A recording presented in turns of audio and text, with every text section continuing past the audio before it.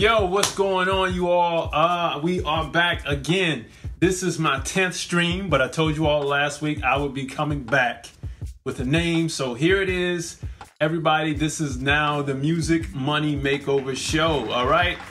All right, so every week we will be back with the Music Money Makeover show. So you all will be able to see all of the stuff that I've been working on. I'll be putting it online. I'll be putting all the articles online, all the recaps online, and the audio from this show will now be in podcast form. That is coming soon. So sometimes things take a little bit of development, but since everybody is slowly joining in, I'm just going to jump into the show. So today we're talking about the basics of music publishing. All right. For the last couple weeks, pre the show title, we've been talking about the ins and outs of production contracts and things like that. But this week I want to delve into the basics of how a publishing operation works, okay? And I feel it's imperative for artists to understand how the publishing industry works first before they jump into getting publishing deals, right? Because everybody wants to be in this music industry, and you hear these things about these different deals that you should probably get. But today I want to explain what actually happens in a publishing company that can benefit you at the stage that you're at. Remember, we're talking about do-it-yourself artists, okay? That's what we're working on Instagram and Facebook, and everybody out there, we're talking about do-it-yourself artists, okay? So let me jump into it, all right? So the first thing for a music publisher to do, and this is the first activity, is they're promoting and licensing the performance and publication of musical compositions, okay? I'm going to delve into how this has changed from the past until now, but as far as it goes today, music publishers promote and they license performance and publication of the music composition, okay? This is important for you because as an independent artist, you're going to do only so much that, you know, as you can with promoting you yourself as an artist, as the whole. We're talking about the whole picture here. And you're working on yourself in that promotion aspect. Meanwhile, the publisher is working on the promotion of your songs, not necessarily your records, but they go hand in hand with the record company. The publisher will want to hop in and exploit these songs, okay? So you as an artist, you can worry about selling yourself, and then the publisher can worry about selling the songs. That's like getting stuff in TV and film, getting stuff, you know, in radio spots, not radio string spins, but just advertisement spots, getting stuff on advertisements, okay? Getting your music in print form, getting your music in lyric form and exploiting the lyrics of the song, putting, you know, these things on t-shirts and whatever paraphernalia that you can put pieces of this song on to generate a publishing stream.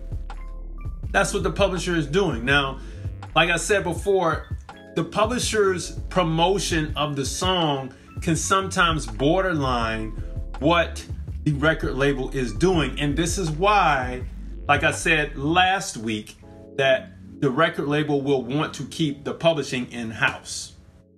Okay? They want to do it because it keeps accounting easy for them, and they can kind of pool all the money together. When you have the record label do these things like take care of the publishing for you in-house, it tends to cloud up what you're doing for certain things when it comes to the song, right? Because the record label doesn't necessarily have enough people in-house to handle these tasks these days. And the only reason why they want to put the publishing in-house is mainly for the administration duties. This takes money, to me, in my opinion, out of your pocket because they can do what they want with those, like I was saying the last 2 weeks, with those mechanical royalties. All right, so I don't want to go on a soapbox here, but I do want to stress that what the publisher does with the promotion, not like the copyrights, but the promotion of the song can sometimes go hand in hand with what the record label is doing. The promotion aspects of that operation looks very similar, okay? Now, because of the streaming and all this stuff that's going on, music publishing to me is the future, right? You all know, I have a few of you, on the stream now between Facebook and Instagram, and you all know how it goes when you stream your songs. You get that 0.003 pennies per stream, and everybody's in an uproar about it. But see, this is what the publishing industry has been seeing for years. Publishing is that slow, consistent money. All right. Record companies get that fast cash, really, really fast. All right. But the publishing industry, they haven't really ran into any roadblocks because they've been seeing this for years. They've been collecting pennies for years. Everybody calls the publishing game the pennies game. But now, since the whole landscape is a pennies game, now we have to think, okay, we have to think like a publisher. How do we set ourselves up to continue getting this long money for the long run? Everything that you do now is a long-term game at this point. There is no more short, we hit it out the gate and we get all the streams up front. You want to build for, of course, you're going to have that explosion out the gate on a project, but you also want to build for the long game. And that comes with the artist being promoted properly. That comes with the song consistently being promoted properly. And it also comes with the record being promoted properly. And everybody is now on this same playing field. Okay? So what you all are witnessing is just like a mass global consolidation. Granted, this has been going on for years, but since the 60s, we kind of see this consolidation just happen. Everything just starts crunching into one. And your iPhone is a key element of that. Like you see how everything consolidates into this iPhone. And if everything is doing that into the phone, you better believe all other industries are doing that. Okay? All right, so now we have that covered. We got the basic operation down. Let me address the second responsibility of a publisher. All right? Administration. Administration is one of the key responsibilities of music publishers that will determine a successful publisher. All right. Now, I see a lot of pop-up publishers that come in, right? I mean, and everybody has to start somewhere. You have new publishing houses that start up. You have playlisters that start something. You have sync licensors that start something. You have just flat out publisher administrators that start something. All right. But they all seem to have an administration component to them in these separate functions. All right. So without proper administration, the tasks that need to be handled and accounted for, they fall astray.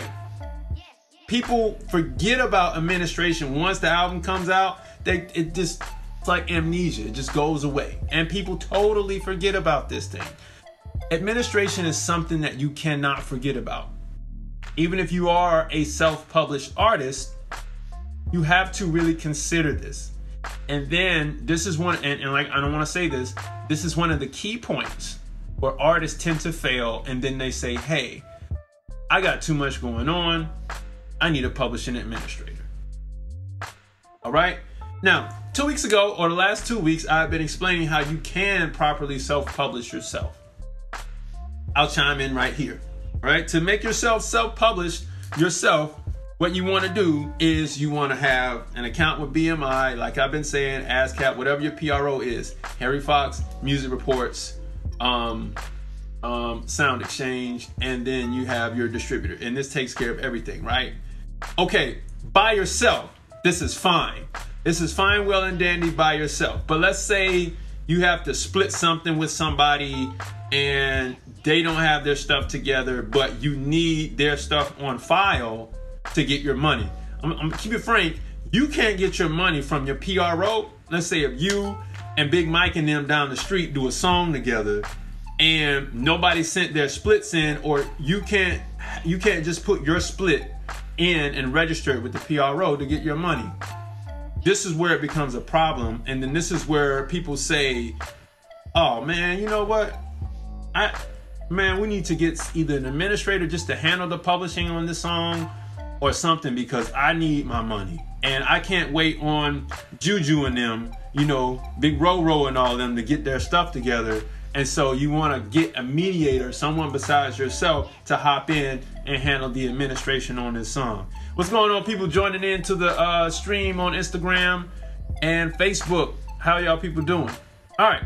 So anyway, let's keep going. So the departments of the administration side looks like this. So you have the copyright administration, you have the licensing that handles your television and film and whatnot, and I'll discuss later, getting stuff into greeting cards, like putting songs into Sesame Street characters, you know, putting music in places where it wouldn't necessarily go. That means video games on the iPhone, all types of stuff where you can get publishing money from licensing. Licensing is a very vast category of places where you can just put music. All right, I mean, music goes in, like I've been saying before, it goes in retail stores. All right, music can go in, I don't know, it could be some t-shirt for some kid, right? And you just press a button and the song plays on the t-shirt. That's publishing money. All right, even with the lyrics, like I said, you put lyrics on the t-shirt, that's publishing money to the publisher. You know, they need a piece that's print money, and that's one of the things that I have in here as well. All right, legal affairs, that's a given. You know, that's making sure everything is legal, making sure you're not missing any loopholes or whatever like that. Like I said before, royalty accounting, and your international money. International money has to be collected, so proper registration has to be done. All right, you don't necessarily need a sub-publisher to get your international money because it will flow over as long as your American registrations are done correctly. So don't panic about that. Your money will come. It'll just come a little bit slow, but it'll be there. All right, so just to wrap that up, administration is when you get it right, when you know all your registration, I should say this before I even say this statement. Registration is a set and forget process. Once all the stuff is registered, that's the first part of the administration task. Once that's set, once your registrations on all the sites are done, you're cool, all right? Accounting is the back end process of this whole administration function. You know, terrible accounting, you know, you lose money, okay? You need to make sure that people can account for all the money that comes into you. Licensing, like we said, it's an active and passive department for the fact that licenses have to be received as well as pursued. Legal affairs, like I said, was given. And let's say if we dig into this international department, they will exploit your stuff overseas. That's the whole point. That's not only to collect from overseas, but let's say if your market let's say if you're doing hip hop music, right? But it's lo-fi. Lo-fi is kind of like, it just got big in America. But since the 2000s, it was big on the West Coast and in China and Japan and Korea. That's where lo-fi music was popping at first. So you would want somebody over in Japan and China and Korea to exploit your music over there. That's the big lo-fi capital, West Coast and in Asia. All right. So let me address this royalty accounting. And by the way, you all can drop questions and whatnot in the comment sections. It doesn't matter to me. I'll take care of those answers. And don't forget, you all can follow me at CaseyGraham_24. And you can follow me on Facebook at Casey Graham. I'm in there. I pretty much look like what I have on right now, a white shirt and this curly hair. Anyway, all right, so paying these songwriters their share of the collected income. This royalty accounting that I'm talking about. Right? And just for everybody that's coming in on Facebook, this is solely about the functionings of a publishing company. All right? Now, like I said, you may be able to do this on your own with one or two writers. But if you have a song that just so happens to pick up steam, royalty accounting services are necessary and they cost a little bit of money. All right, and this is where your publishing company comes in. But, you know, it has to be done. If you so choose to sign up with a publishing company that doesn't do this, or if you talk to someone who signed with a publishing company that you're thinking about signing with, just ask them some questions and say, hey man, how's such and such? Have they, proven themselves to you? Have you felt okay about their accounting? Have you had any issues? You always want to do your due diligence, because some people just do not account correctly for the money. All right, so I just want to stress that to you all, that you want to kind of do your fact checking with any publishing company that you're attempting to get in line with. All right, so now that you understand that these are kind of the key administration roles, let's talk about how the money will flow to your pocket as a writer.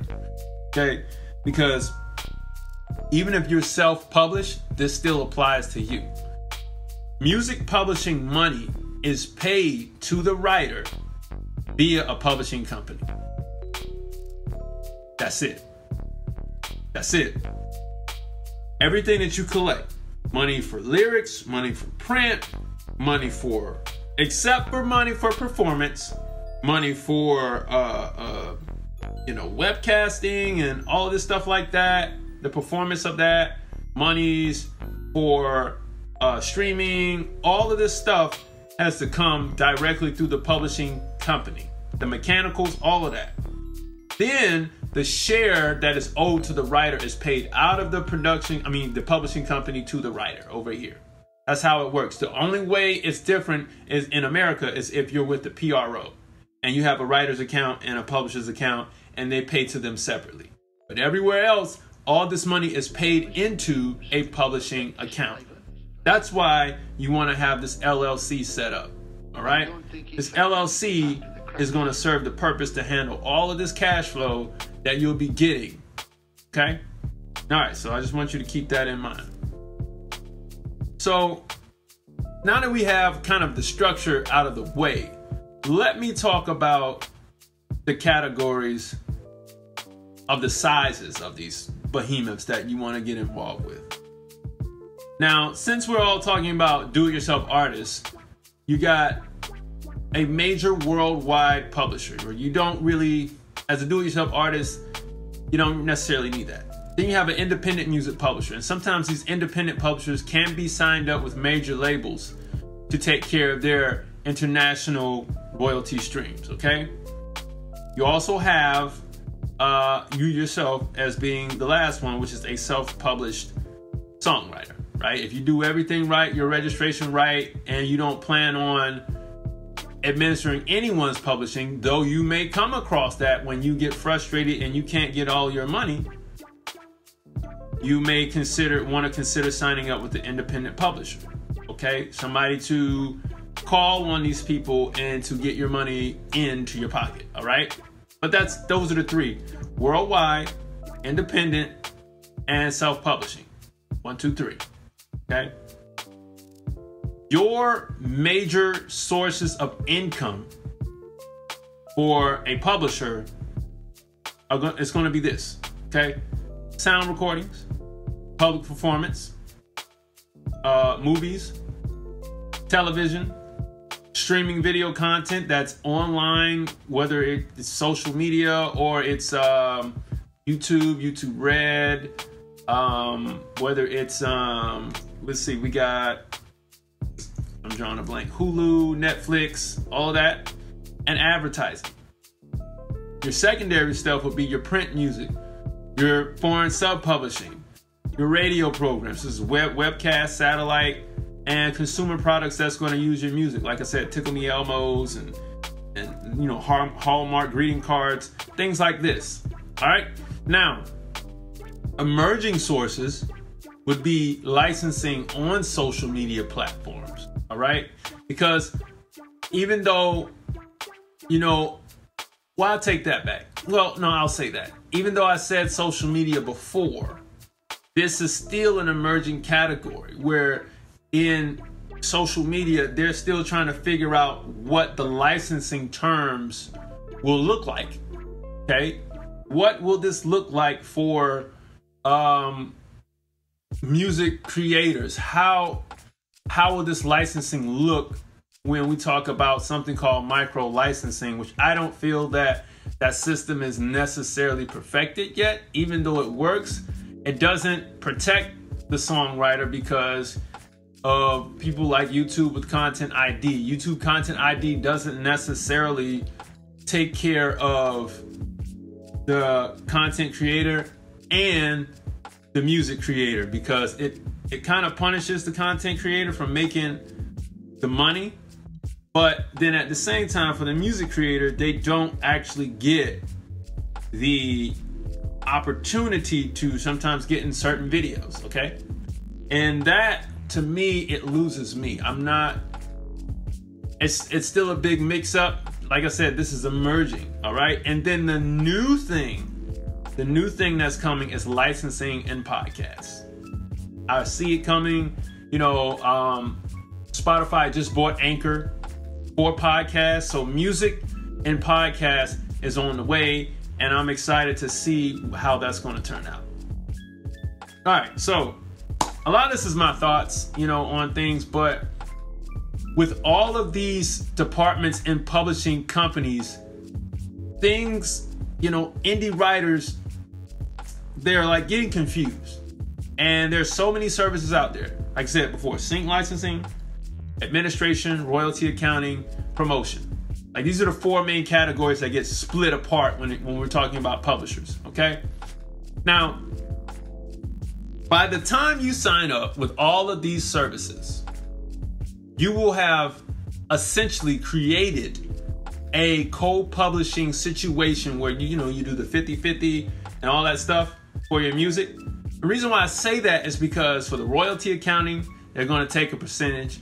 For the administration, they're going to take a percentage. For the sync licensing, which has been around since the 80s, like sync licensing services, they're going to take a percentage. And then for the promotion, like these new playlisters that are out there, they're going to take a percentage as well.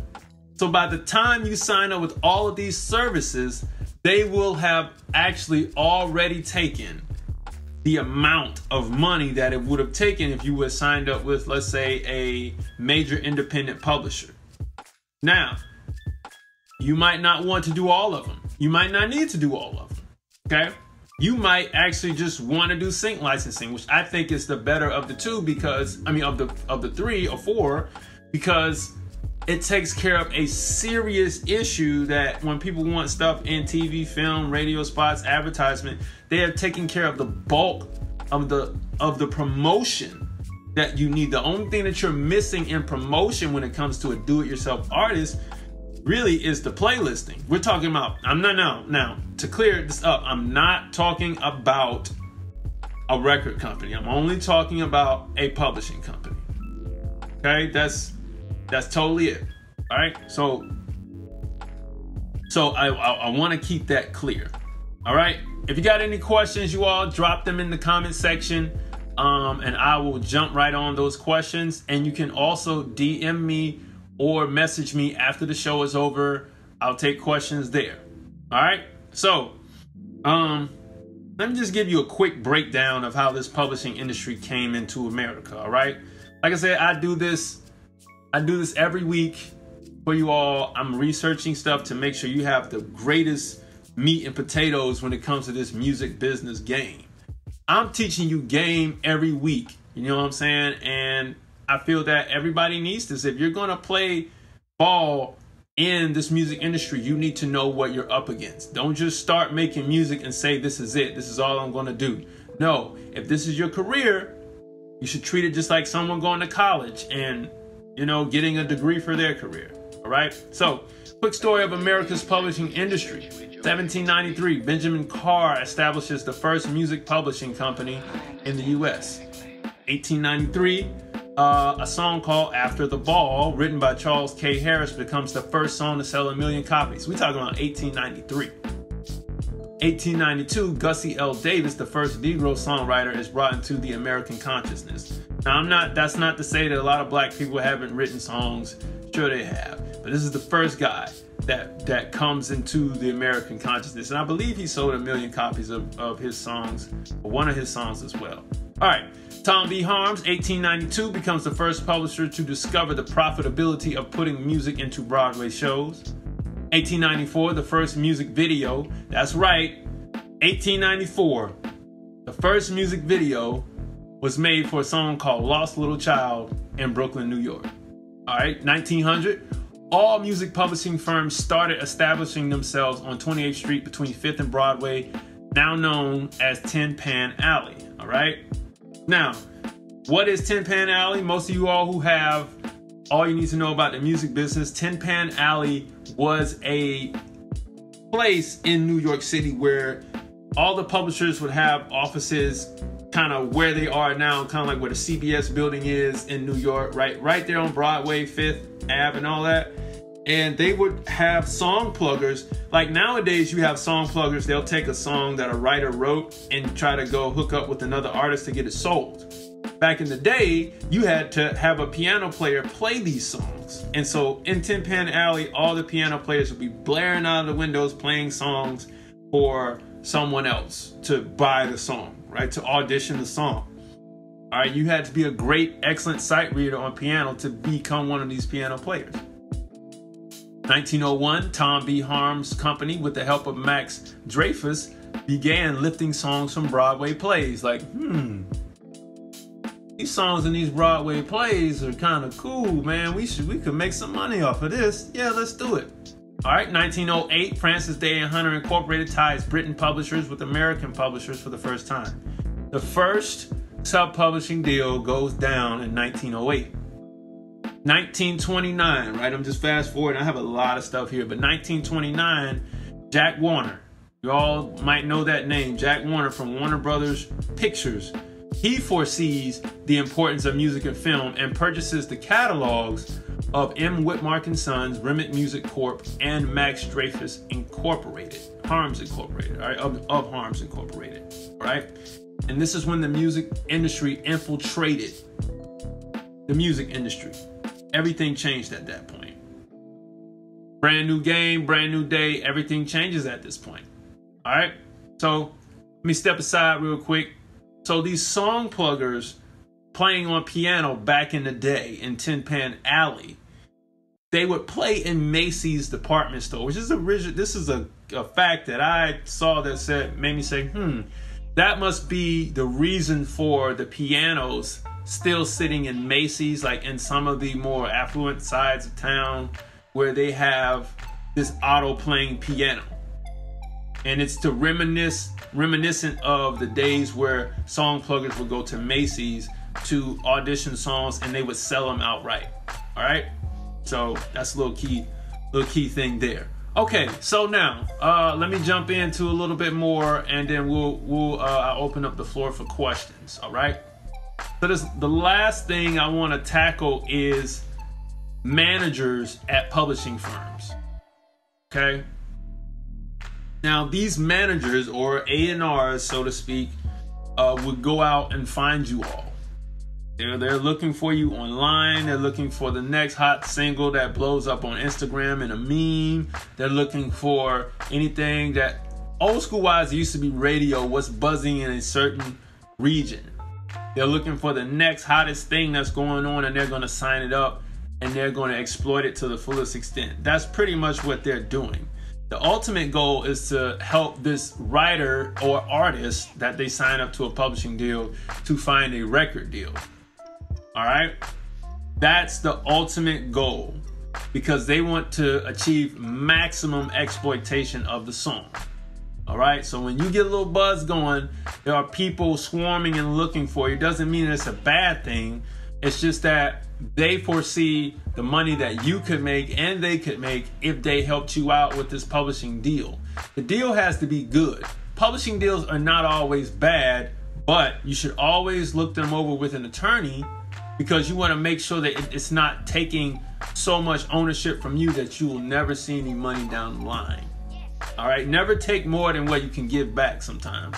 A lot of times when people do these publishing deals from anywhere from $50,000 to $250,000, it's like Master P said, like, if you're going to give me $10 million for my deal, how much is my music really worth?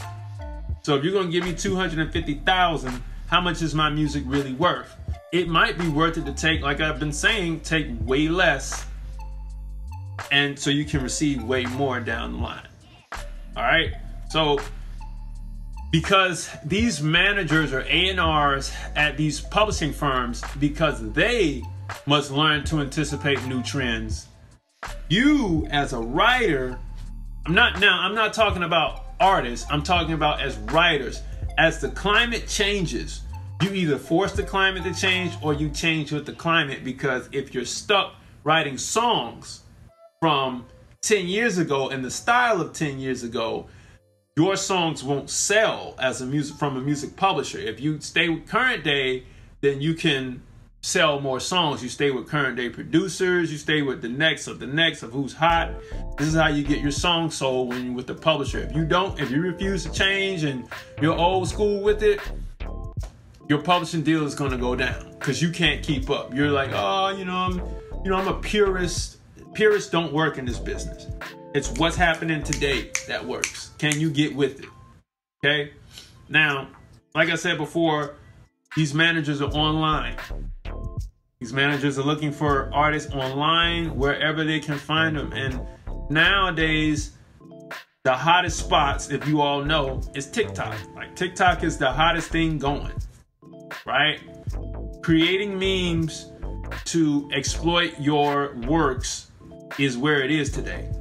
Music videos, cool, but that's only if like you need it for extra promo. I say one music video and you got to get out here doing these memes. Like really, that's what it is. And that's how a lot of songs are breaking. That's how Lil Nas X broke.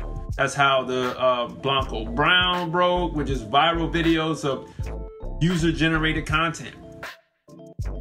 That's it. User-generated content will break your records. All that other stuff, like you go from online with user-generated content. Even some of you rappers, even with the strippers are doing their thing online because they make a lot of money online doing what they do with your record. And then that actually goes onto the internet and people are like, where's this song coming from? All right, and you're creating these online pieces of content. You're creating, you have just a 3-second snip of your song. Somebody could be on a boat or something, and the clip is hot. The video on the clip it's infatuating to your eye, and you listening to the song, you're saying, hey, this is a dope song. What song is this?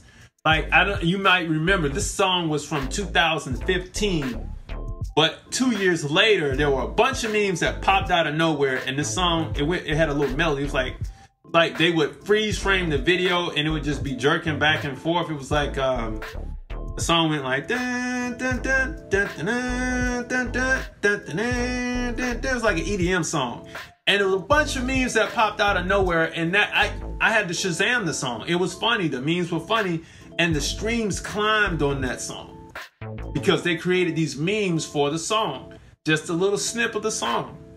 And that's how you're breaking records today, more so than the club, the radio, TV. You have to gather people around the TV to break a song. Like, it has to be a massive audience for someone to hear a song and say yes. The only way a song gets broken on TV is if it's in the beginning or it's at the end of the show. Everything else in between, the scene has to severely matter, okay? Like, it has to really matter, all right? So like I said, social media is where it is, all right? Everything has a landscape in this business, all right? Landscape is that space that you're looking for to advertise your true self, talents, goods, services, all that, okay? Whatever you want to exploit, all right? The alternative to this is today's independent record labels, all right? These operations can be achieved fairly simple with a playlister, an administration department, and a creative department in-house, with marketing and publicity taken care of as a subcontracted service, okay? Because most of the stuff you can handle with 3 people that understand about efficiency and they understand the market of today, okay? I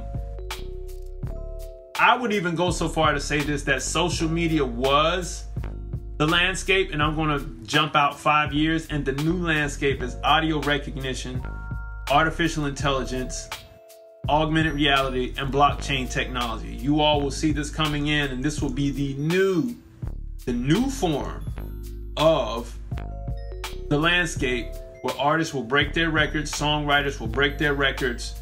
Whoever is creating music will use these platforms to break their records, all right?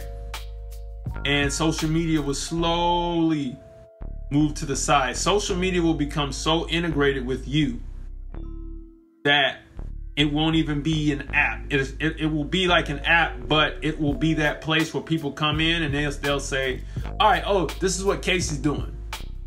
Like all the extra names and all that stuff, you know, it may still be around. I'm not sure, but I'm giving social media a max of 10 years before it evolves into just your personal account.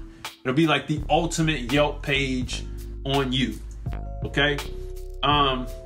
So all of these, so the new landscape, like I said, is audio recognition. That's like, hey Siri, hey Alexa, all that stuff.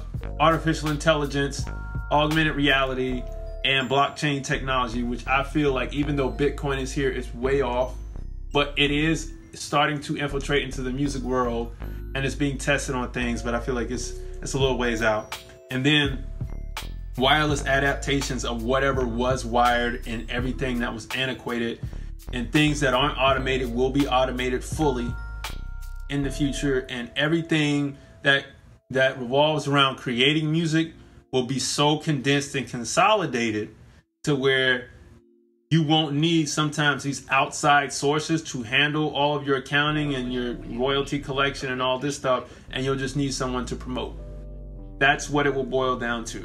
And artists will have to eventually pay promoters to do everything for both sides of the copyright. All right. So if you all have any questions, go ahead and drop them in the comment section, man. I've been on here for a little minute.